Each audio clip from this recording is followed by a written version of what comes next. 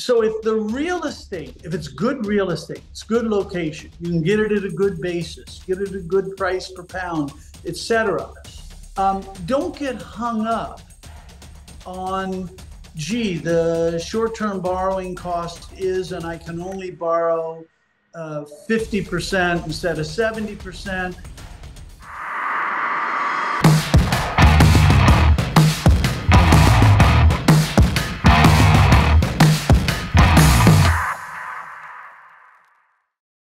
My name is Jesse Vergalen, and you're listening to Working Capital. My guest today is Peter Linneman, the CEO and founder of Linneman Associates. And Peter is a returning guest. We had him back on the show not too long ago, but we were talking before. A lot is changing in the commercial and residential real estate world that we thought we'd have you back on, Peter, and we could chat a little bit about the environment we're in and you know, any crystal balling you have for the future. How are you doing today? I'm doing terrific. How about yourself? I'm doing great. Thanks for coming back on the podcast. For those that haven't seen or listened to that first episode, you can check that out online, wherever you listen to the podcast or YouTube. And also for people that don't know, you know, Peter, you're pretty well known in most commercial real estate offices as kind of writing the Bible in real estate. And that's the finance book. Peter, you'll be able to give me the full title of it, but it's pretty much the blue Bible that if you're taking some sort of real estate or real estate finance course, that's going to be mandatory reading. Yeah, it's called Real Estate Finance and Investments, Risk and Opportunities. It's been around now for a long time in various editions. I don't even know what edition we're on. Bruce Kirsch has joined me as authoring it. And it's called the Blue Bible. I had nothing to do with that. It's because the book covers have been blue always over the years of slightly different shades. So I didn't know it was even called the Blue Bible until it had been out about 5 years, and people came up to me and started saying that, and I go, oh, so I guess it's an honor. You know what? It's funny. The book, at least the way I came to that book, is that when I started investing in real estate, there was kind of a difference between the you know, what you would get in school in terms of the background and types of investment in real estate, and then what you would get at actual books that are geared towards real estate investing. And I found that there wasn't much overlap between the two. And when I found I think your book, I think it was in my MBA that the first time I saw your book in first year, and it was a real estate finance and infrastructure course. It was the first book I saw that was almost speaking the investor's language in terms of real estate, while still giving a kind of the overview of commercial real estate. Was that intentional with that book? Well, you know, it's funny. That book I never intended to write that book. I would assign books for my class. I was never happy with the books for the reason you're saying. And I had a couple of tremendous juniors who had taken my course and had aced it and were really great and hardworking. I said to them in their senior year, well, why don't you just record the lectures and then we'll just have those as notes? Well, the written word is very different than the spoken word. So then I worked like hell. They were great helping me to get it to the point where it was a written version. Then I said, well, now that we have a written version, gee, I guess we ought to publish it and let it be used.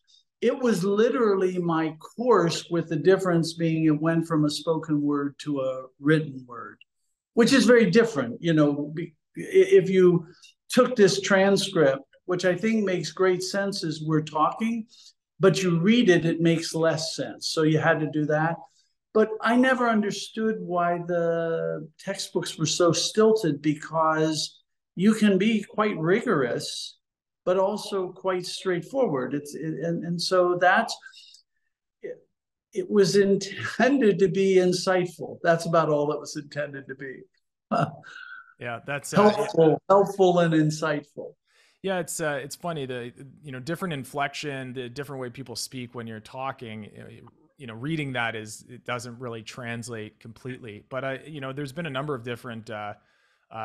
I guess more on the academic side, a number of different authors that have taken transcripts of different lectures and then kind of move that towards an actual book. And you know, it sounds like it's just as easy as just taking the transcripts, but it sounds like there's more work to that. No, it's not. It was funny though. people who know me well, or people who sat through and suffered through me a lot, said it's the same with Linneman letter, is that they say, I can hear your voice as I read it. Yeah. And I'm not sure that's a blessing, but it's true. Sam Zell, bless his soul, was a dear friend, and he did his autobiography. I think it's called Am I Being Too Subtle or something. If you haven't read it, it's a great book. Great fun, great insight. If you knew Sam, you can hear him. I mean, you can truly hear him. Yes, it's a written document. So if you don't know his voice, and the way he talked and the way he explained things, you can't hear it. So someone who never has heard me, it's just a book. But I'm in the same way, Linneman letter, it's just a written thing. But if you know, or you're used to hearing it, you go, oh yeah, I can hear his voice, again, for better or worse. You know, it's funny you mentioned Sam Zell, because I never read that book in the written format. I listened to the audiobook, and I was actually, somebody's like, oh, I can't, one of the brokers I work with is like, you got to listen to that voice though, because he self narrates it. I'm like, what do you mean? That's why I bought it. I was like, I want to hear that voice. That's the only way like you connect with that, his style of speaking. That's just a small little story. Sam had tried to have someone ghostwrite an autobiography of him, and they were a very good writer, and they tried for about 2 years or 3 years, and they did all the normal stuff, and it just went nowhere because it wasn't Sam, because he was very hard to capture. So he finally decided to just dictate. And then again, they had to go from spoken word to written word, which is some work, but it did come out sounding like Sam. So then they said, well, we need to do an audio book. And Sam said, well, I'll record it. I don't have the patience to record my own, but Sam did. And I think it's one of the great treasures that Sam left behind. I encourage anybody to read it, but I think you're right, even more fun is to listen to it, because Sam had such a unique voice. Yeah. And he had it his whole life, or at least I knew him for 33 years. And it wasn't something that just came in old age, his voice. Yeah.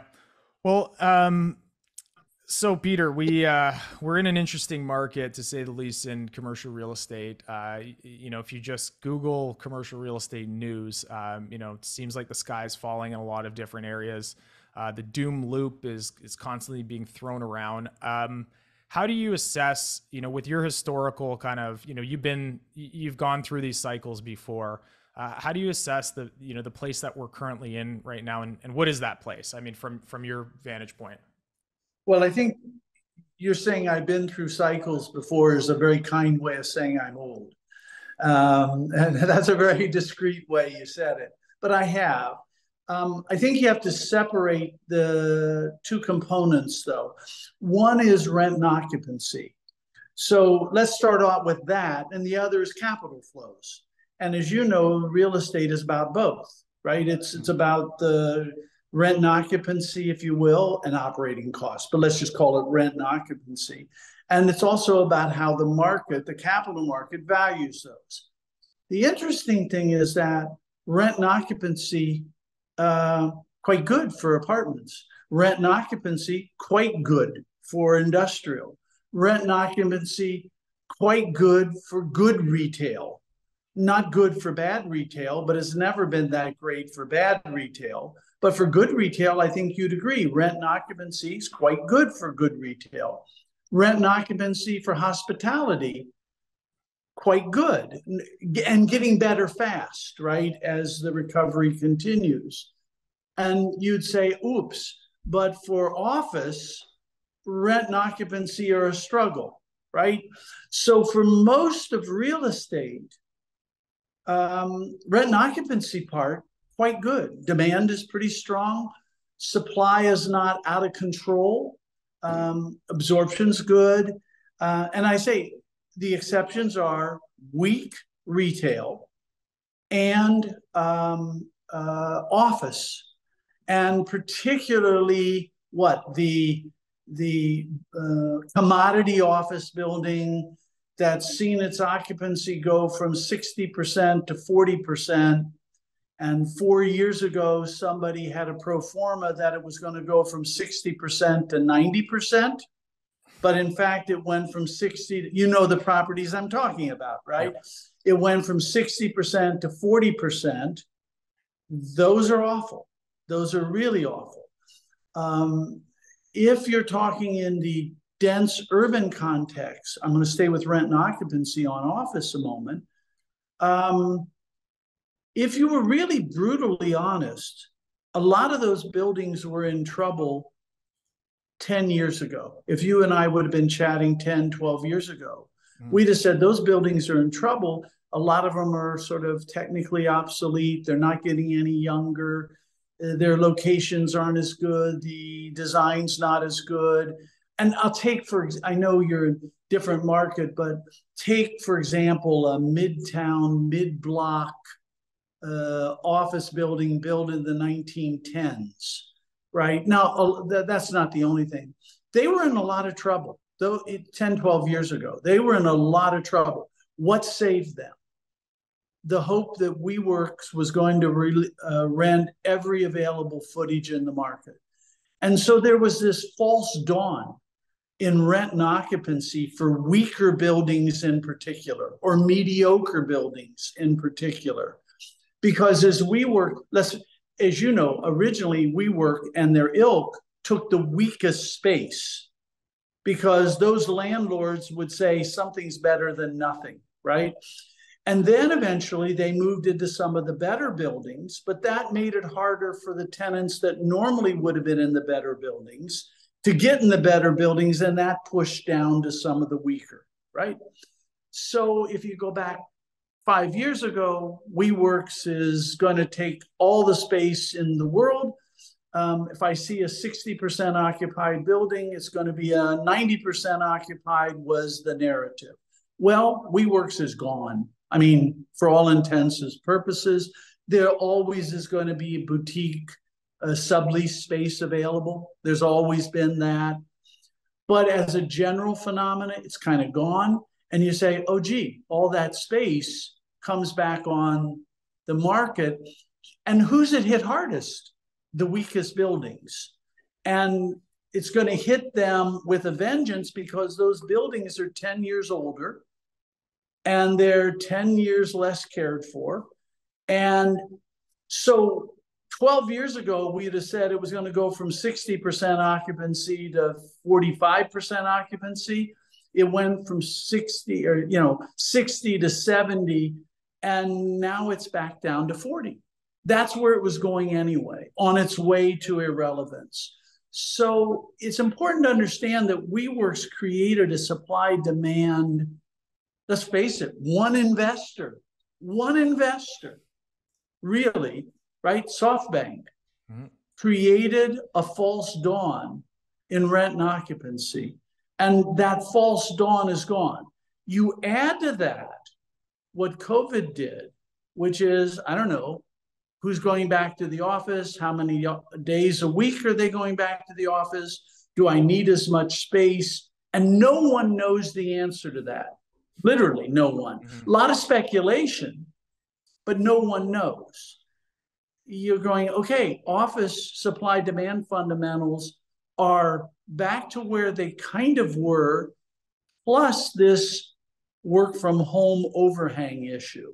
So office is in a very questionable situation. It's not going to disappear, but the question is how much of it disappears, right?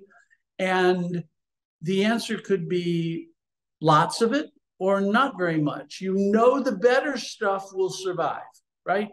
You just don't know how long that process takes. So that would be the rent and occupancy world. And I think you'd come away in general saying rent and occupancy in real estate in good shape, right? With these exceptions of bad retail, really bad office and office. Now let's go to the capital markets. The capital markets are in disarray. Why are the capital markets in disarray? They're in much more disarray than I would have thought they'd have been a year ago. A year ago, I was saying that by early 2023, the capital markets will be finding their footing. Why are they in huge disarray versus what I originally thought? Because I originally thought the Fed would raise rates from around 0, which they never should have been at. But that's all right. That's what they were. And I thought they'd gradually raise it to about 3.5%, 3%, some number like that, which, by the way, if inflation steadies out at 2 to 3%, a short-term rate of 3 to 3.5 makes sense, right?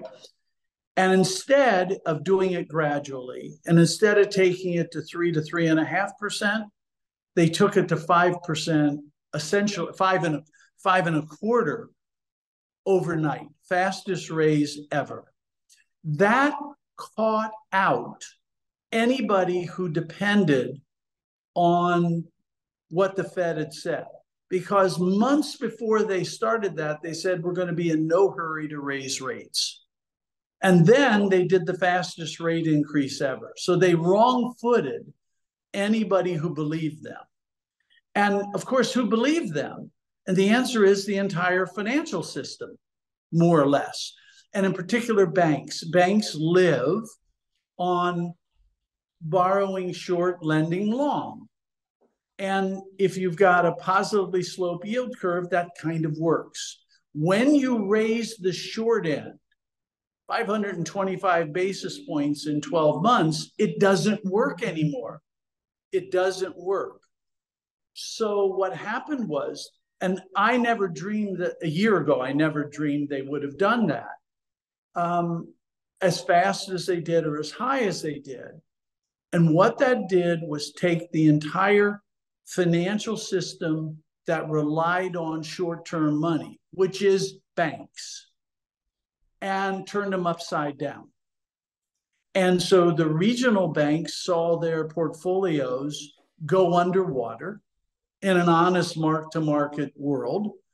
So they're not going to be able to lend a lot. By the way, if the rate was 3 to 3.5%, their portfolios wouldn't be underwater. They'd still be able to lend. But at 5.25%, their portfolio is underwater. So it's hard for them to lend. They're just swimming to stay afloat. The big money center banks have a lot of reserves. So yes, they had the same phenomena, but they have more reserves to deal with. But their situation is not so dissimilar. So that whipsaw the entire financial system in a way we've never seen before, because we never saw such a fast rate increase before. And especially such a fast rate increase after they said we're not going to raise them. Remember that they said we're not going to raise them and we're not in any hurry to raise them. Last time they said it, it took 9 years to increase them, okay? And it's kind of crazy if you think about it, because during those 9 years, we had no inflation. Interest rates were very low. You would have thought the Fed would have learned empirically there's no relationship to speak of between interest rates and inflation, right? Because if interest rates being low caused inflation, the 2010s would have had soaring inflation, right? But they didn't, because for 9 years, they kept the rate at basically 0 and there was no inflation. So they whipsawed the whole market. Anybody then who depended on banks, which certainly real estate does, is frozen, right? Now, multifamily, a bit less, because Freddie and Fannie are there, so a bit less. Life companies, so the higher quality products, a bit less. But anybody who relies on short-term money, like development, crushed, just crushed. So what you have going on is banks trying to stay alive, and they are the main capital source for real estate. Banks trying to stay alive. Back to Sam Zell. Remember his statement, stay alive till 95? essentially what the banks are doing is stay alive until the interest rate's 3.5. Yeah. And when the interest rate's 3.5, those banks are back alive and they'll be able to do. And the question is, how long does it take for the Fed to move the interest rate to 3.5? And that would be my mantra, is the banks have to stay alive until the rate is 3.5. And until then, it's going to be challenging. That doesn't mean every bank is underwater. It just means lots of them don't have much wiggle room. And my research and common sense says that when money flows, real estate values are buoyant, as long as rent and occupancy are good. And when money doesn't flow, values are not buoyant, right? And what do you have happen? By the way, it happened before because of different causes, but anytime money doesn't flow, values aren't buoyant. Markets dry up. So what we have are large bid-ask spreads and not much transaction volume, as you know. Mm-hmm.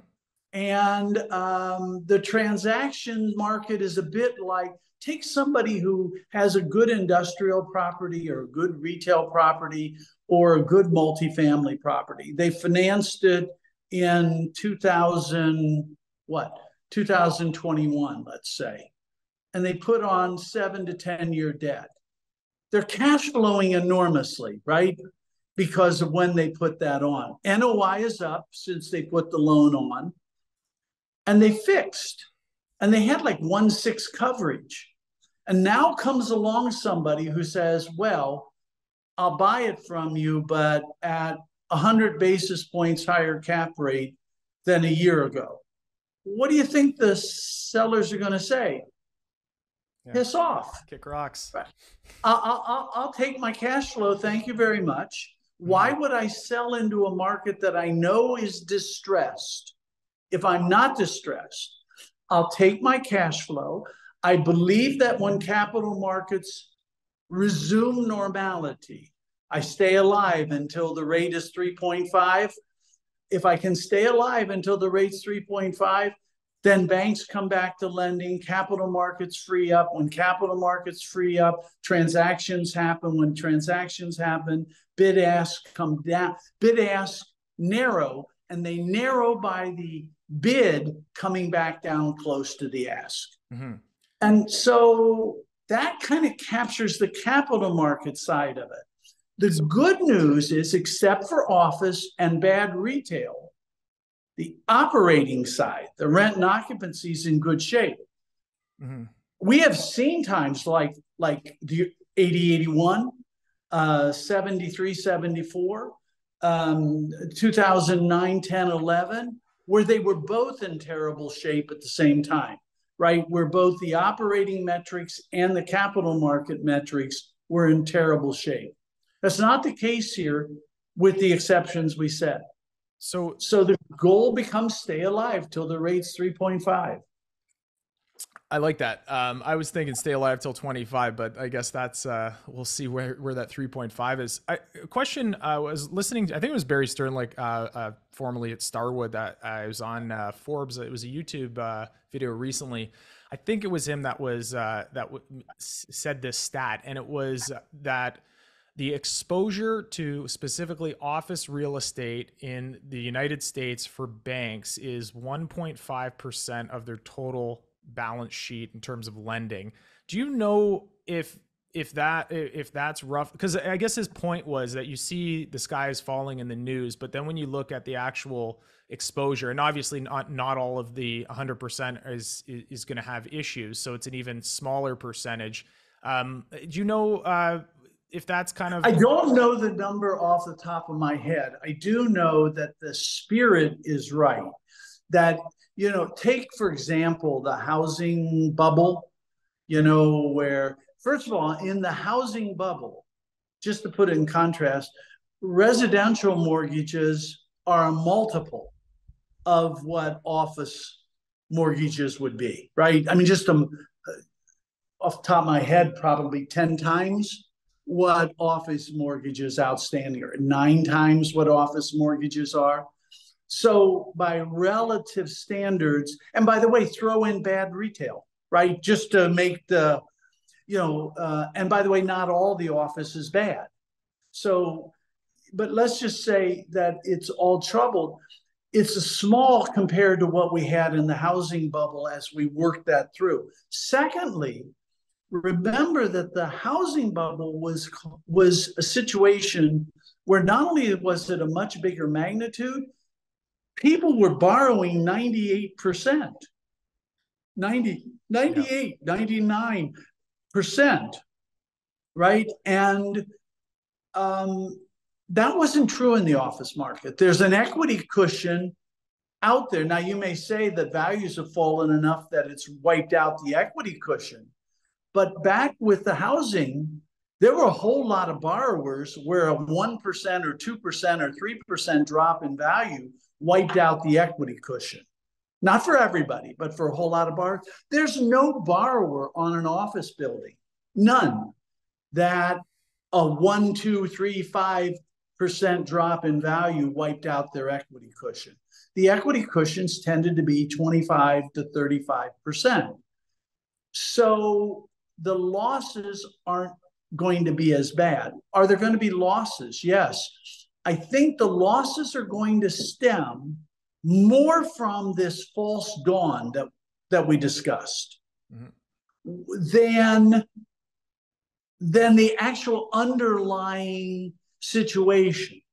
And that we got, if WeWorks had never occurred, SoftBank, if Matsuo had never met Adam Neumann, I think the office market would have gradually drifted rent and occupancy, where a whole bunch of those buildings would be irrelevant.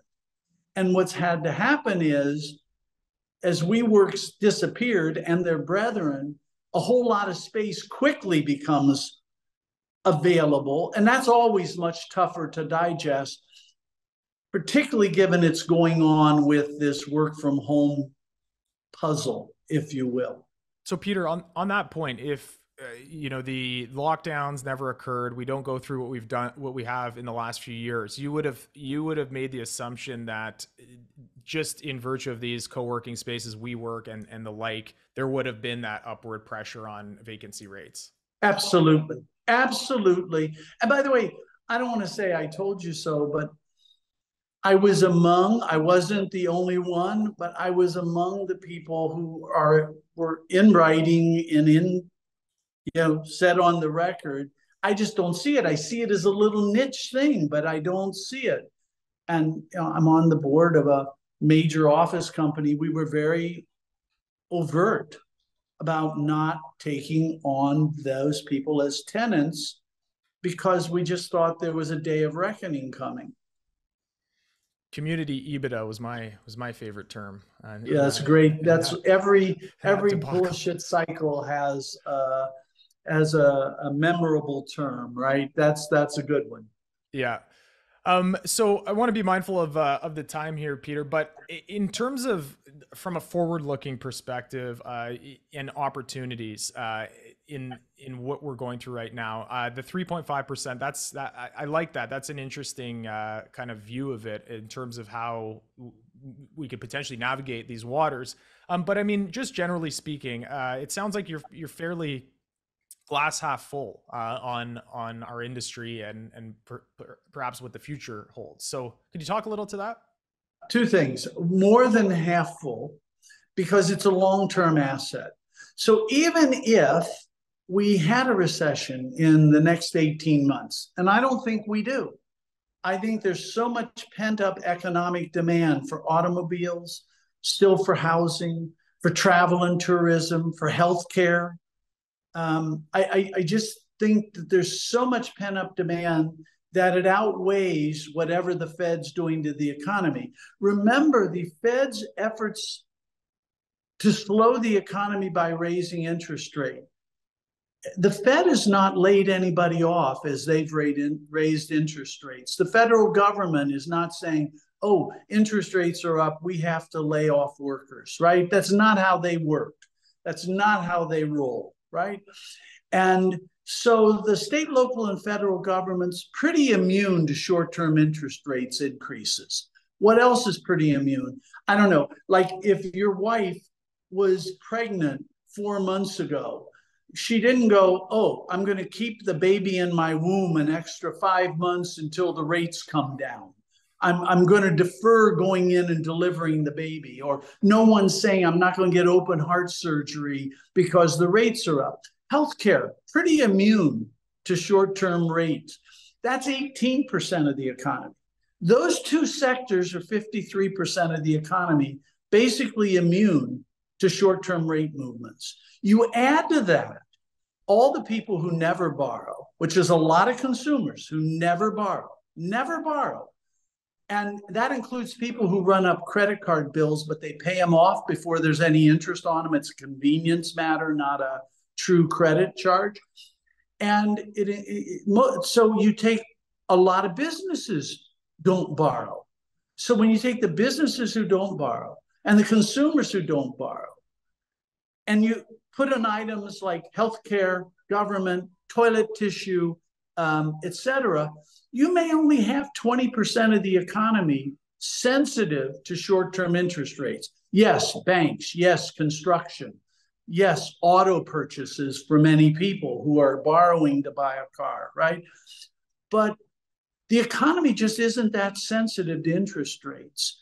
And by the way, if low interest rates caused huge economic growth, the 2010s would have been a huge growth period, right? Because the interest rate was zero. So you have to be aware of that. So I feel good about the economy. And I always feel good about the US economy long-term, always. And a real estate is a bet on the long-term. You may only want to invest in it for 2 years, but it's a bet on the long-term. And I feel very good about the long-term. I think we may have talked about this last time. I'm 72, and you can always come up with 10 horrible things about the US and the US economy. I mean, really horrible things. Our kids can't add. They think Mexico is our neighbor to the north. That, you know, we have the budget deficit because we're not getting our money's worth on government spending. I mean, we could go on and on, right? The war in the Ukraine. There's always horrible things. And yet the economy grows. And so don't bet against the economy. So I'm bullish in that sense. What we have is an odd capital market. It's not the first time. But every time we've had an odd capital market, come back 2 years from now, and it's resolved. And there's nothing magic to. Sometimes come back 6 months later and it's resolved. Okay, sometimes it took 3 years. But come back and capital market abnormalities resolve. Money flows again. When money flows again, values rebound. And when values rebound, the markets get more liquid, et cetera. So I feel very good. And in fact, my advice to people, including what I'm advising myself, is if a deal only fails to make sense because of today's capital market oddity, figure out a way to do it. So if the real estate, if it's good real estate, it's good location, you can get it at a good basis, get it at a good price per pound, et cetera. Don't get hung up on, gee, the short-term borrowing cost is, and I can only borrow 50% instead of 70%, and that makes the return on equity look lower. You know what? My research shows that in such times, capital market disarray, you're going to look back 7 and 10 years later and say, I should have done more of it. Not that you should have done less. I should have done more. I wish I had found more equity. I wish I would have believed that the capital market disarray disappears. It would be a challenge out of the box. but I wish I had done more. 73, 74, capital market disarray, 80, 81, 82. I wish I had done more. 90 through 94. I wish I had done more. Russian ruble crisis was short, but I wish I had done during that. After 9/11, I wish I had done more. 2009, 10, 11, I wish I had done more. And by the way, I wish I did some stuff in the first 8 months of COVID. I wish I had done more. I wish I had done more. And I think I'm really going to wish I had done more 8 years from now. And I think the same thing is true. Finding the courage to do more is hard, and finding the equity you need is hard. I was on a call with a very astute multifamily owner, developer, and they said, people are looking for six yields on cost on development. And I said, I know how they're getting there. They're getting there by saying, okay, I need a 15% IRR. If I can only borrow this much money and I can borrow it at this rate, then I need a certain price before I can get my 15. Don't look at it that way. If you're borrowing less money, there's return on equity should go down because it's not as risky. Look at it as there's a temporary situation. I need to put in more equity. I will put it in. The return on equity is lower if the world never adjusts. If the world never adjusts. But the capital markets always adjust over a 7 to 10 year period. And I'm going to look back and say, I wish I'd have done it. And, I'll take probably the most famous trade was Blackstone doubling, they had bought equity office at the peak. They made their money by buying their debt back in the teeth of the financial crisis. And how did they make money on that? They bought their debt at a huge discount and then refinanced as capital markets readjusted. They over-equitized, if you will, and I'm sure that in a pro forma sense, the return on equity went down, but in so doing, they set themselves up to take advantage of the normalization of capital markets. And yes, it took 2 or 3 years for capital markets to renormalize. And people forget that those trades exist, but it's a dynamic thought process rather than a mechanical pro forma. My guest today has been Peter Linneman. Peter, thank you for being part once again of Working Capital. My pleasure. Have a great day.